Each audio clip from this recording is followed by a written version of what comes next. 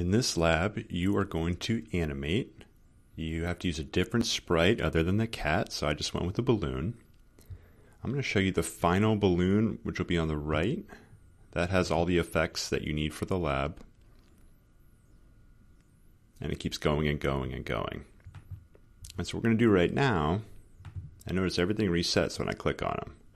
So let's go ahead and get the reset done first. I decided to shrink the balloon to start at 50 size instead of 100.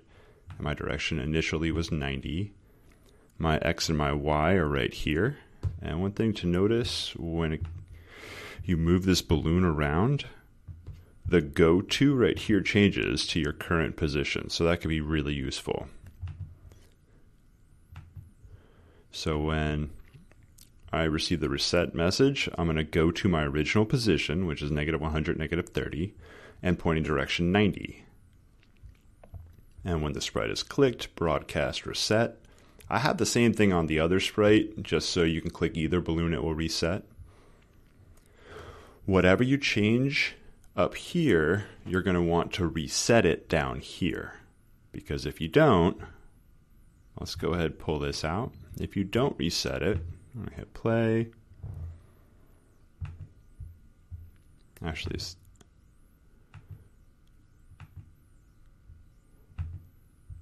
is not a good example because I don't do very much up here, but if you don't have this code in here, it won't reset. All right, so I'm going to reset it to the original XY position and point in the original direction to the right. Now, when we hit the play button, the green flag, what I want to do is make it turn a little bit and change the Y coordinate. And I'm just going to turn 2 degrees to the right. Maybe we'll change that to 20 or 15 so we see a much bigger difference. And then we'll go 15 back. Change Y by -5 and by +5. Now one thing to notice, this is 2 blocks here. So there's 2 separate things that are going to happen. The way I have them in here, first, we're going to turn clockwise 15 degrees and then move down 5. And you should see that right there.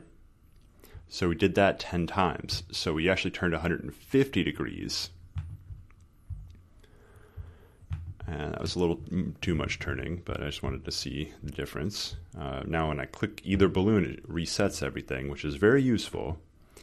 So now I get to see what 5 degrees does. So I can repeat this 10 times or some other number. Now, I want to basically undo all that, or at least mostly undo it. So I'm going to turn back 5 degrees, and I'm going to change Y by +5. And each of these are supposed to happen 10 times. Notice I didn't hit reset. Let's go ahead and hit reset now. Hit play. It happened 1 time. It only happened 1 time because although I repeated each of these blocks individually 10 times, I did not make them go over and over and over. So what we're going to do is change that. There's a loop called forever loop, which doesn't repeat 10 times, it repeats forever. Now I'm going to put this loop inside. So it's going to make it go forever.